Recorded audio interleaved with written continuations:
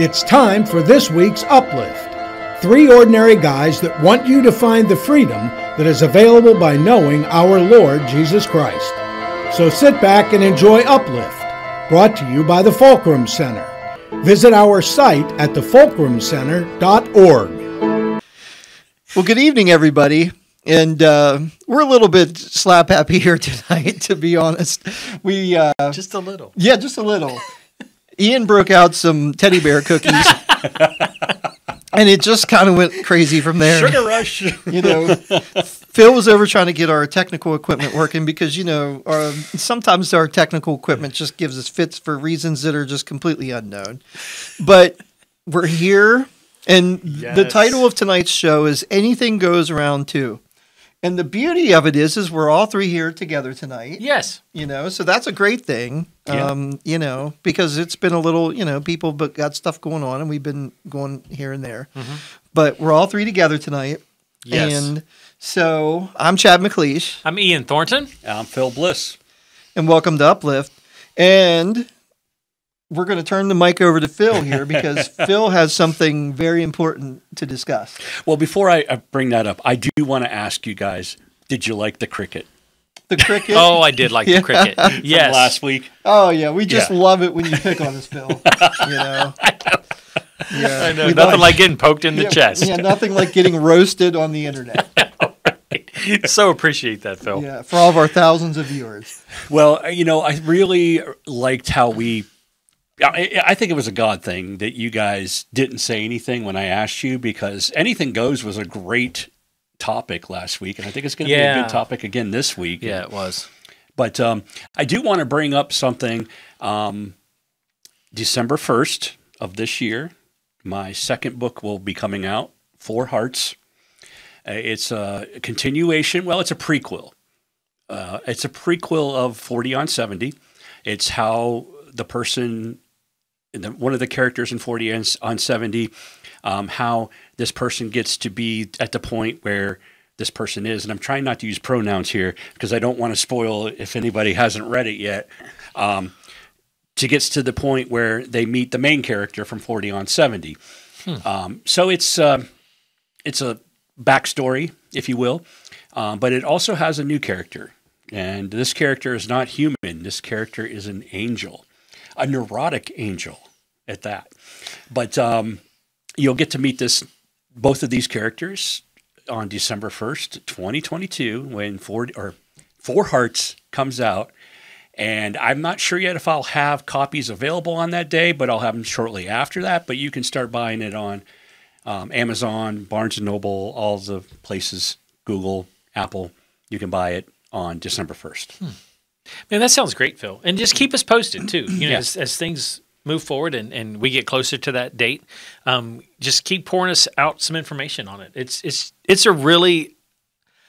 The first book, 40 on 70, was fantastic. Yeah, absolutely. You know, it really was. And reading through that, I know just for myself reading it, but then so many other people that have read that and that I've had a chance to talk to and comment have spoken more about the book from a personal impact level than just an easy read or good story, you know, those type of things. It really drove a lot of things home into people's hearts that they personally needed. Mm-hmm. And the one of the lines that I've heard constantly in talking to people about the first book, 40 on 70, is, I found myself in... or whatever chapter it may be, or whatever or part of the story that they're reading. Mm-hmm. But it really is, you really do find yourself somewhere in that book, and God just reaches in and makes a connection with you with what's going on in that story. Mm-hmm. It's really, really well done, and at the same time, very impactful, which I know was so much of your heart in putting it together. Right. So it's neat to watch how it really has unfolded and impacted a lot of people. Yeah. It was an awesome story. Absolutely. And you can't put the book down. The 40 on 70 book was awesome. You really didn't want to put it down. And, you know, I've read a lot of books. I've read a lot of books in my life, and it was like, man, this is very entertaining. It was good. But what, Phil, I got to ask, since this is Anything Goes Round 2, did you take up my request to change the car this time? Right. Right. You know, it's funny you mention that, because at the end of 40 on 70, I put a little teaser about what the second book will be about. And I had to change that character a little bit to make the story flow better. So some people are going to be going and looking for this really strong angel ready to take on demons, and you're not going to find that in this character. Okay. But so that's the only thing I changed. She still has the red car. Oh. But it's not mentioned very often, okay? It's not mentioned very often. I mean, you know, the whole purpose of the book is about the car. You know, what do it take? I'm Maybe being one facetious. chapter to have him go, you know, just trade it in? Yeah. Or Well, I'll sell tell you it, what, or Chad. something. Just a chapter, Phil. That's all we're asking. God has already been giving me plenty of information about the third book. Okay. Wow. Which Great. I am really excited about the third one. And it's called Unraveled Identity. And it is about the two main characters trying to find their identity in this world and helping others find their identity in this world. And there is no red car. Oh, It starts out with a... muscle car. No. Right. I'm A trying. truck pulling a trailer, a Okay. camper. Oh, They're going to be perfect. they're Okay. going to be on the road again, not in Interstate 70, but they'll be on the 57 road. GMC. Their first Pulling a stop, I trailer. will give this away. Their first stop is Blair, Ohio. Oh, okay. Yep. That's cool. Nice. Yep. Their first stop. I've already written the first chapter. Their first stop is Blair, Ohio. And I bet, and I Fantastic. I know the camper trailer thing. I know where this is going, and I like it. Yes. Yes. Yes. You're Yes. gonna love it. And I think it's got some twist to it. The end of the second book has a huge twist, Okay. and that twist carries on into the third. But then it even has a bigger twist at the end of the third book. So Yeah, that's awesome. Yeah. It really is. Yeah.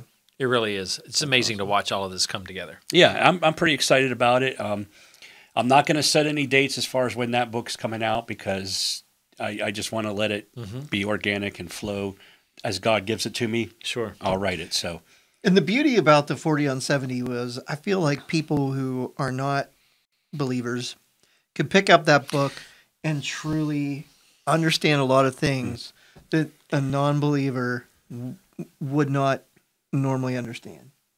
Yeah. You know, it's tragedy and what becomes how God makes that tragedy into something good, yeah, you know. And truly how to, you know, all those situations about how to walk through tragedy and all those sorts of things that non-believers, you know, wouldn't necessarily understand. So I think that was the beauty of that book. You know? well, I appreciate that. Yeah. Now, the second one is geared more towards believers, but at the same time, if you can accept that there's an angel speaking about human nature and human behavior, I believe a non-believer could still get a lot out of it as well.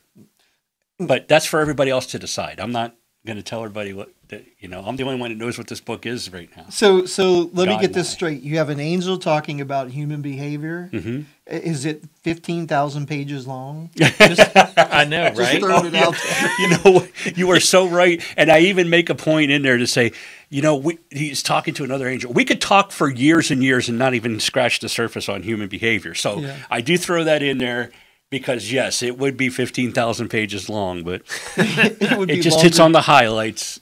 It would be longer than War and Peace. Yes. Oh my word! Yeah. It could be. Yeah. Yeah. So, That's cool. Yeah, it really is, man. It's really neat and exciting to watch these things come about. It really is, and thank you for putting all the effort into it. yeah. Just yeah. so many people have been touched by it, and what the Lord's doing in and through that story, and it does connect to so many people on so many different levels and in so many different ways. Clearly, God put it together. Oh, yeah, But, absolutely. But it's just great. Thank you for taking the time to do Yeah. it. And one we need to thank is Tanya for allowing me to have the time to write it, because I don't know how many times Yeah. you're working on your book again. Okay. You know, so thank you, Tanya, and I do thank her in the acknowledgments. Absolutely. Thank you for letting me have the time to write this book. It's, I'm excited. I mean, it's done. I'm going doing some fine tuning, and I'm going to release it to some beta readers next week. Wow. Yeah. How neat. Yeah. Should That's have it great. ready by December 1st. That's awesome. Yep. Good. It really is. Yep. Okay, so that's our show. I know, right? But it's really neat to walk through that. Yeah. You know, and to just really, because it's several things that I'm listen as we're talking and about the book and all, but I'm also seeing. I mean, there's so many things like you taking the time to tell Tanya thank you. Mm-hmm. How many times do we get into things that we're doing in life and that we know that we're called into, or this is what the Lord wants us to do, and there are so many people that in the background and behind the scenes, so to say, are there supporting and encouraging and really lifting us up. And I think of Moses' arms being lifted up. Yeah, But there are so many people that really are behind the scenes, and they're cheering for us, and we don't even know it, Yeah. but they're there. Yeah. I just, That's that's true. just really neat. And That's true. Another thing too is just to walk through what God has put on your heart. And how it doesn't matter how new or difficult or different it might be, if God leads you into doing something, stepping into that newness is part of the journey. And it's part of the journey with Him. Right. And you really get to know Him Right. during those times. And I'm sure, Phil, with that book, with your first book, you could probably really speak to that. Oh, yeah, absolutely. Because you're working to listen to the Lord and Right. what to write. Right. But then this whole thing and process and writing and publication and all that is a new process for you. Right. Yeah, when I first started writing it, my goal was I just had this idea and I just wanted to put it down. I just wanted to be able to say, hey, I wrote a book. And, then I started going to God saying, okay, well, what about this? And for those who read it, there was like 2 chapters that didn't make the director's cut, if you will. So maybe someday I'll release the deleted scenes, but it just didn't flow with the rest of it. But that was all God. I mean, it just came to me very clearly one day, cut that out, cut that whole chapter out, cut that part out. I'm like, okay. So I saw that God was writing it for me, and it was enhancing my relationship with Him, hearing from Him better, and really getting closer to Him as a result of being obedient to writing this book. And in this second one, I've actually learned things just because I start typing it. And I'm like, really? And then I go look it up on the internet and people are confirming it. I'm like, oh, okay, well, I guess that is a thing, and so I know it was God telling me these things. But yeah, if you have an idea like that, take time, and it's funny you mention that because I'm helping a friend publish a book right now through Fulcrum Publishing. And as I'm going through the step-by-step, I'm thinking back to last year. Oh, I remember when I was doing this and didn't know what I was doing. And now I'm just, he's like, I don't know what to do. I say, I'll take care of it. Click, click, click. Okay, your book's ready. It'll be out October 29th. His is coming out. Really? So, yeah. Fantastic. Yeah, his is called Thaddeus Grant, Island of Reconciliation. So, that all this really has gotten me thinking. You just did the spiritual warfare workshop at the Friends Church in St. Clairsville, and we've been talking about doing other workshops, and I really feel very strongly that we need to do one on hearing God's voice. Oh, yeah. And that can branch off into other things. But as I was driving out here tonight, I was thinking, I've said this to other people, and I've seen people start doing it. Give God credit. And I said, yeah, God, is it all right to give you credit even if you didn't do it? And what I got back was, they'll know if I didn't do it, because if they say I can't give God credit for that thought I just had, then it didn't come from God. So now you're hearing the voice of the enemy and recognizing that as well. So if you try to give God credit and you realize, hey, wait, I shouldn't give credit to God for that, then you didn't hear it from God. Interesting. Yeah. So, but that's something that I think we can, work together and develop and present sometime. It's really important. It is. And when we've talked about this many, many times. But as we're watching things accelerate in the earth on many different levels, on many different fronts, Yes. some very, very positive, Yep. some Not not. so much. Right. Yeah, Right. just not. But it is accelerating. And so one of those things is, as all of this comes together, that there's people that are going to go, I really want to be sure that I'm following what the Lord wants. And I see this other path that is unfolding in front of people, and I don't want that, but I want this. And so as they pursue that other path, then people are going to be wondering that exact question. Yeah. How do I hear the Lord? How do I know that how do I know that he's communicating with me? Because we know he communicates in many, many different ways. It's not always, quote unquote, the thoughts or, in our ears. But how do I connect with the Lord and understand that he's communicating with me? Yeah. And that's going to be a question that people are going to be asking by the droves. Yes, I believe the time is coming I and totally is agree. already here when they're going to be asking, one, out of their own desire and curiosity, and two, because God is going to put it in them to want to know him and hear him better. So we need to be ready to explain to people, yes, you're hearing from God. No, you're not hearing from God. Here's why you're not hearing from God. Here is why you are hearing from God. Seeing, putting it all together. Yeah, exactly. Really create the how. Yeah, exactly. Yeah.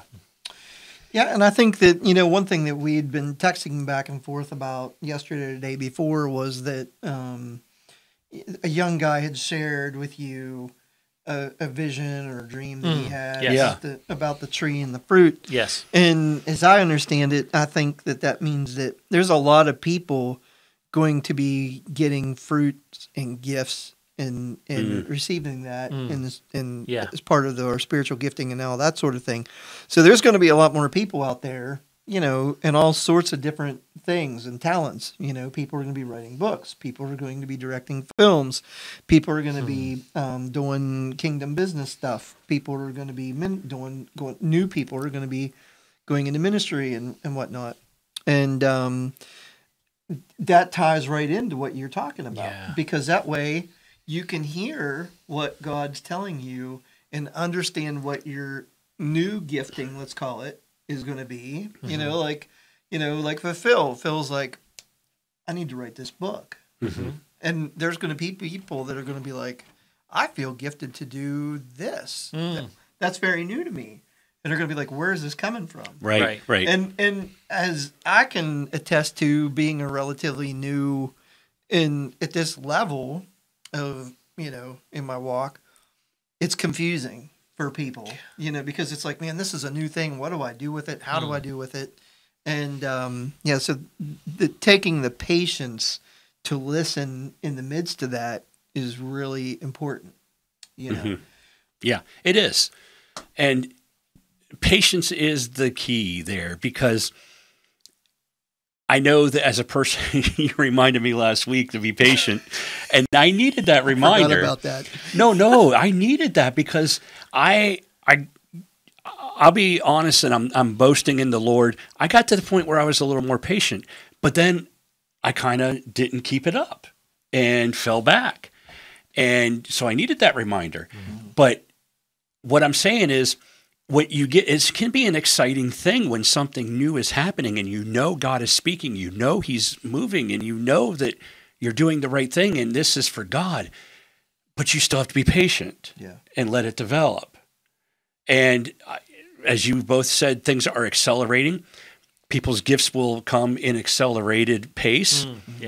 But at the same time, patience is still required, even if it's, okay, I got to wait 5 days instead of 50 days or 5 years, but wait that 5 days.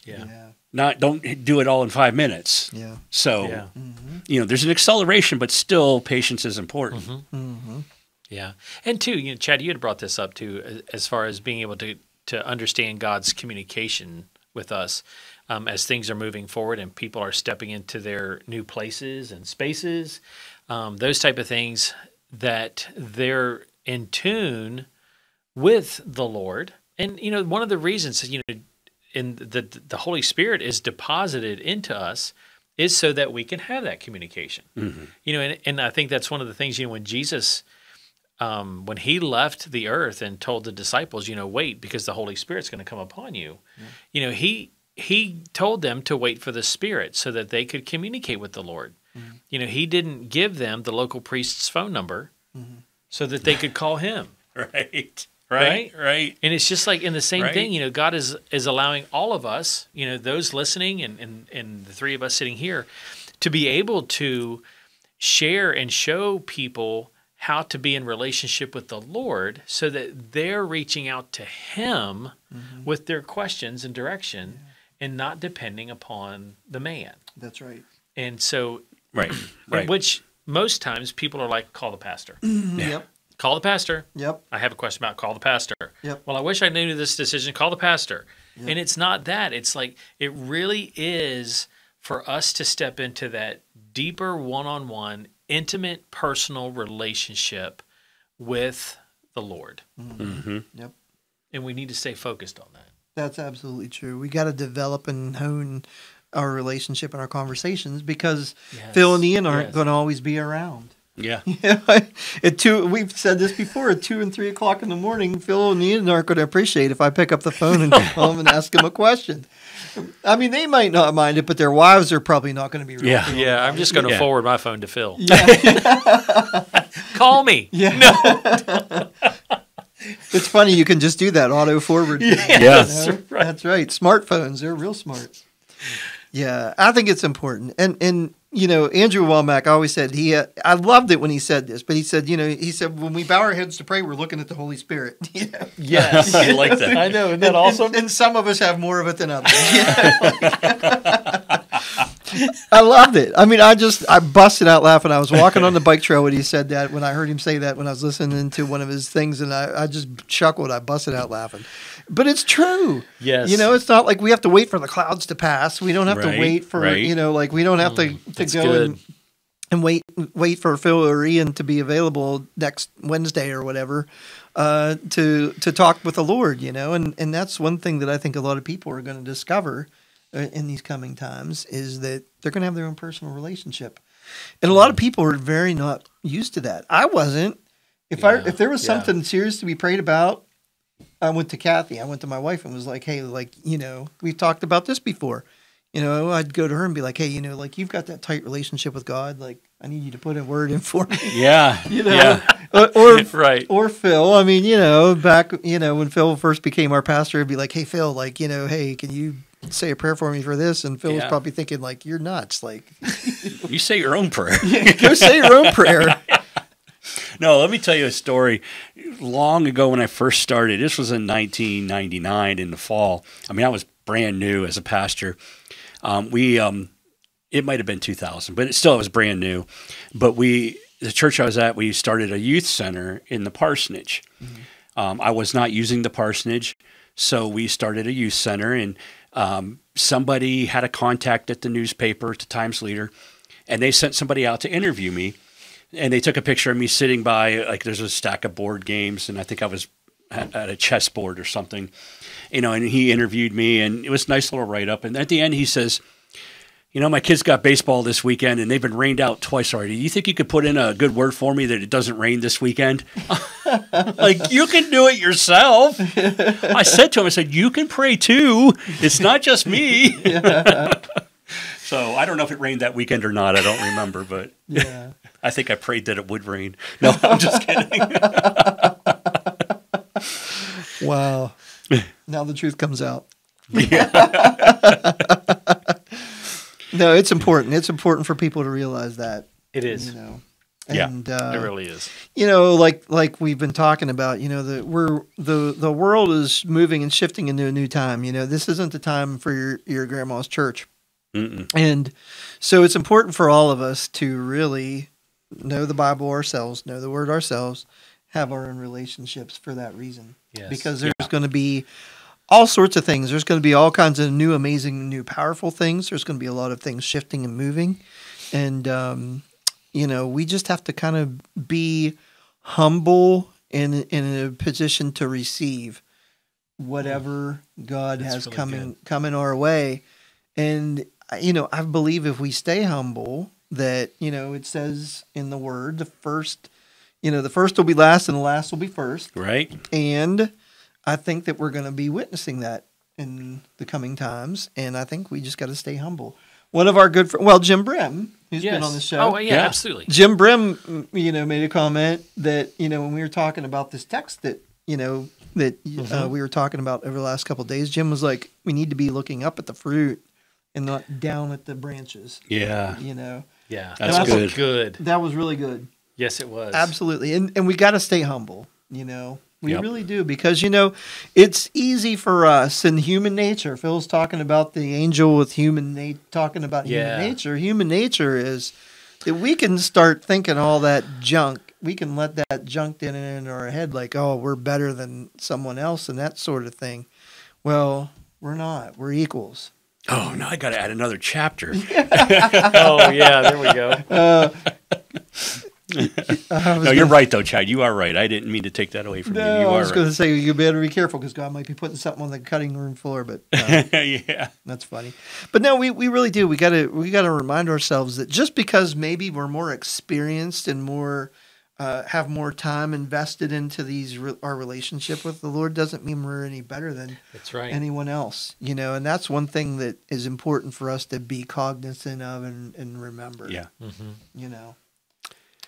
Man, that is so true. You know That what, is- guys? I made a mistake.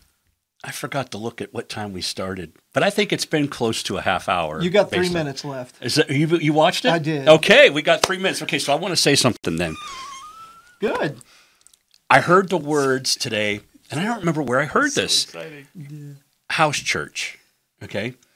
And I think it might have been in the meeting. I don't know which of I was in 2 meetings with him today. I don't know which one, but somebody said house church, and immediately God just showed me that it's not, if 2 or more are gathered in his name, there he is also. Right. Your church doesn't have to be like the Compact Center in Texas with Joel Osteen. It doesn't have to be 750 in worship in one service. It doesn't have to be even 50 in one service. If you have 3 people there or 4 people, I once went on a Sunday morning. There were 3 people there because it was a terrible snowstorm and they couldn't. I don't know why they didn't call me, but they said they couldn't get a hold of me to tell me to not come. So there's 3 of us there. We still had a service, and God was still there. And we still all learned something that day. So no matter what the size, if you are gathering in your home with somebody else, or if you are going to a church that says you are struggling because you only have 20 people, stop saying you're struggling, saying we're worshiping God, no matter what size you are. It doesn't matter, and especially in these times that are coming, God wants our hearts worshiping him regardless of how many people we're with. Yes, heart position. Mm-hmm. It's a part of what Chad, what you were talking about as far as humility. Yes. That's a heart posture, heart position. Yeah. No matter how many people you're sitting with or that you're meeting with. Right. It's the heart position. And God is super focused on that reality versus the tradition or you fill in the blank. Yep. And he may take that 3 or that 20 and turn it into multiples. He could. Or he That's could right. take that 1,000 and bring it down to 5. Yes. That's could. right. That's- And it may yes. not have anything to do with walls, right? Right. No. Right. You might be outside anywhere Yeah. on the side of a Yeah. hill. That's exactly right. It was good enough for Jesus. That's right. That's right. Yeah. Good enough. Mm-hmm. All right. So we out of time now, or? I think you're pretty close, Phil. Okay. All right. Yeah, I forgot to look up at the clock, so I'm glad you did. I had your tonight, back. Chad. Yeah. I had your back. Yeah. All right. Well, thank you everybody for joining in. It was really good. Anything Absolutely. Goes Part 2. I really liked it. Yeah. Yeah. Thank you guys. Very much. It was really good. Yeah. Enjoy the time. Yeah. Always is. Yep. Thank you for watching and listening. And if you have any questions, any feedback, I actually, for Bible time, I purposely said, on Facebook. Give me some feedback. I got a bunch of feedback. Did So you? I'm saying again, give us some feedback. Yes, give us some 'Cause feedback. we would like to have some feedback on what you like, what you don't like. Yes. Let us know. And we'd love to talk about whatever topics you would like Yes. us to. Yeah, in the feedback, send us some topics. Yep. Send us some prayer requests. That's different Absolutely. things like that. We would love to be praying with you and just walking alongside you in the things that you may be facing. And we promise we won't let Phil pray for rain for baseball games. Yes, absolutely. Because it'd be 2 versus 1. So Oh, that's funny. All right, guys. Well, we will be back again next week. I don't think all of us will be here next week, but we'll see how things go. Yeah, looking forward to it. All right. We'll see you. Blessings.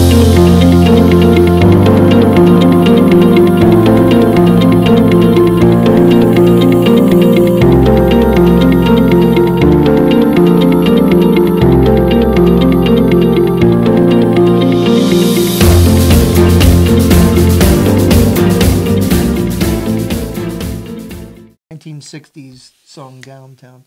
Downtown. Yeah. Downtown. No, I don't know that. Can you sing a few more lines? No. Sing it to the microphone. I have So we the can singing catch it. voice. I have the beautiful singing voice that you two do.